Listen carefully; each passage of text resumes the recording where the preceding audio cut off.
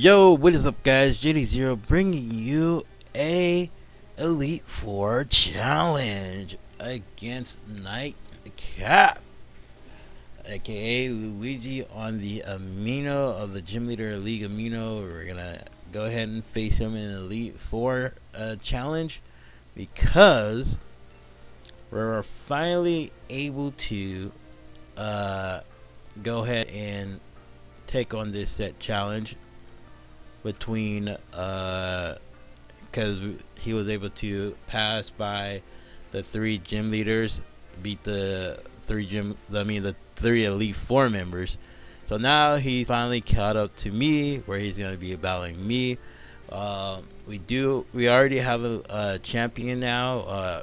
I didn't get a match between me and the challenger who became champion, but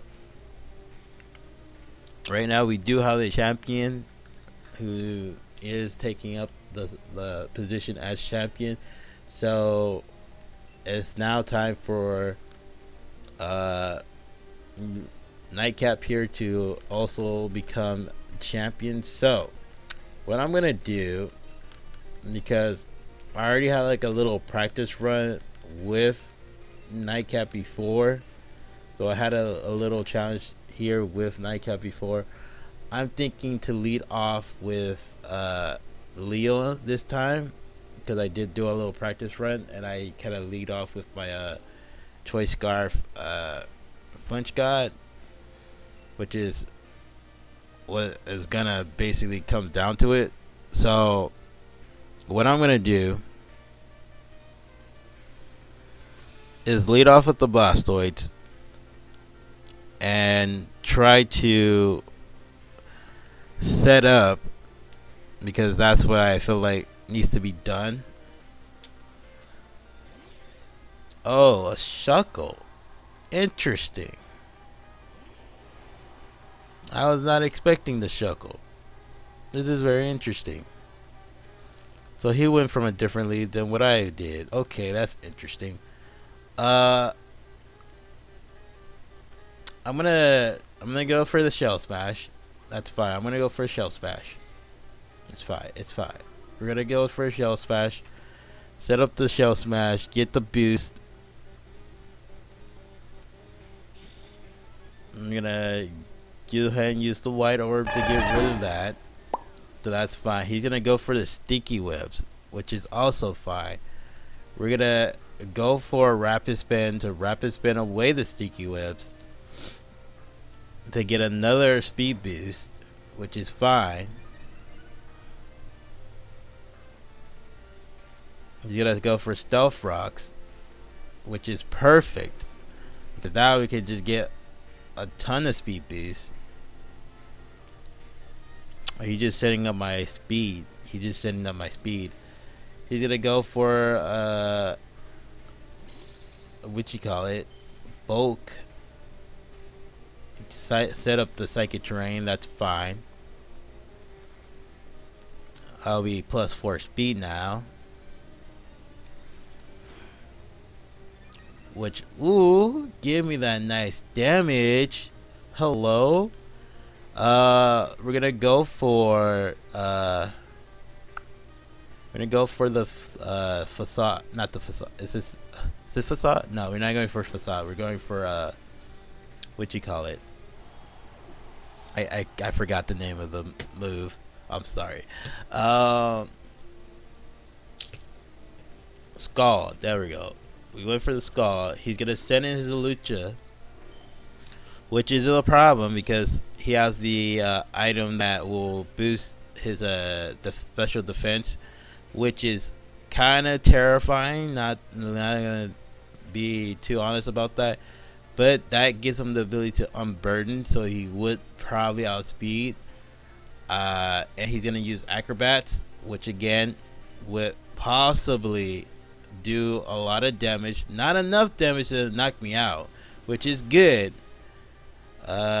We do get the burn, so that's perfect, because now we don't really have to really truly worry about this Pokemon, because once he gets burned, Acrobatics is not gonna do but half damage, which is perfect.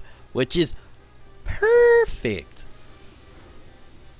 I'm glad that I left off with my mascot Blastoise because, oh my god, like I said, I was kind of predicting this situation.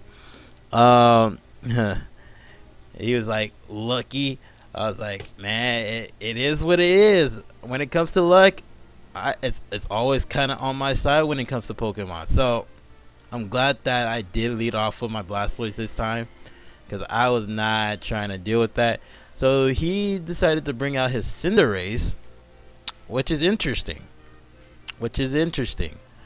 I'm gonna go for the Skull. I'm +4. I do outspeed. Skull does go and take out the Cinder Bunny, which is, again, I'm glad that I was able to get that speed boost. I'm glad that I was able to literally get myself to +4.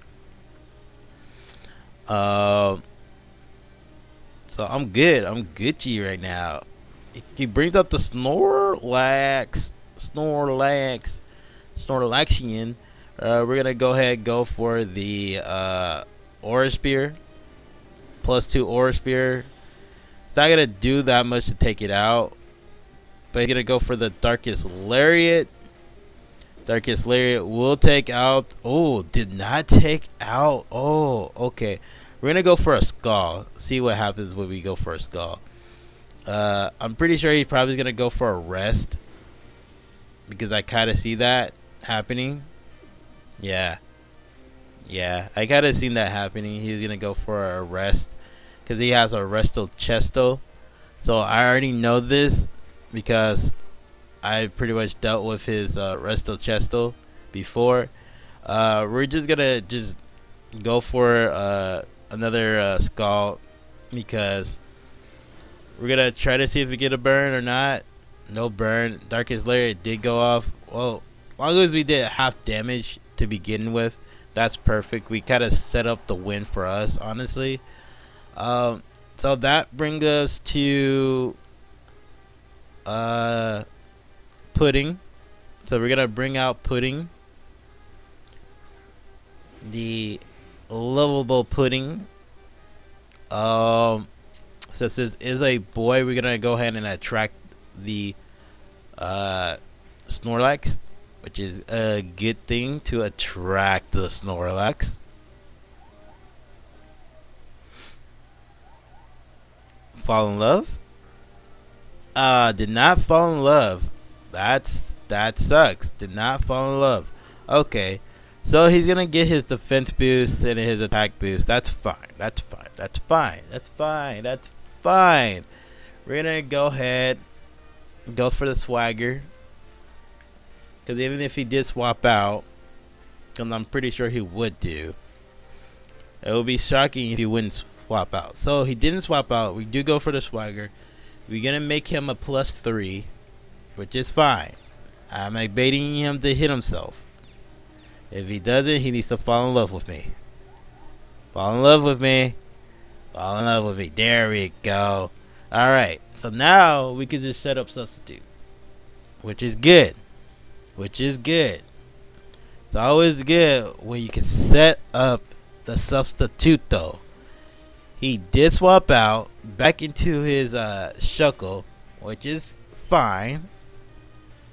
We get our Substitute off, which is, again, fine.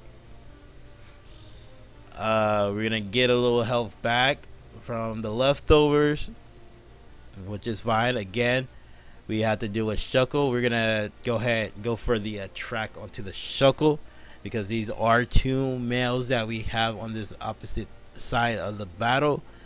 We do go for the Attracto, so hoping that Shuckle will just fall in love with the Substitute here.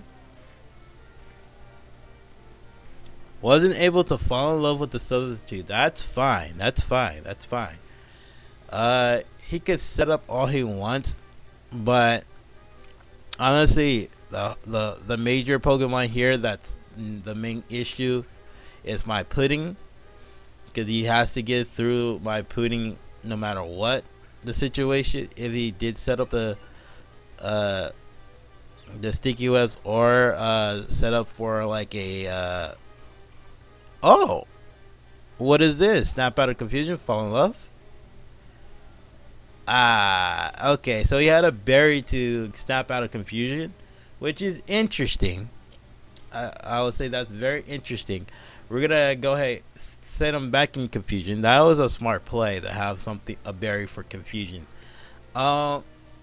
Which again, I'll set up for confusion again. Doesn't matter.